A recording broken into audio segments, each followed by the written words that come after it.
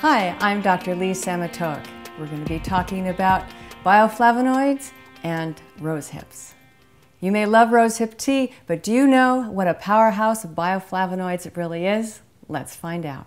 Rose hips are the beautiful seed pods of the wild rose. You can find them usually on wild roses in the fall after the petals have fallen.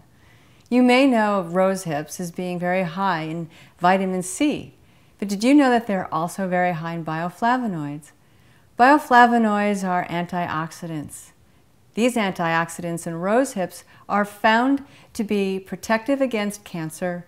They are also protective of your cardiovascular system, and they can also help to lower cholesterol. The rose hips can be enjoyed in a delightful tea just by simmering them gently in a little water. You can add some honey or some stevia for sweetening and enjoy on a cold winter day.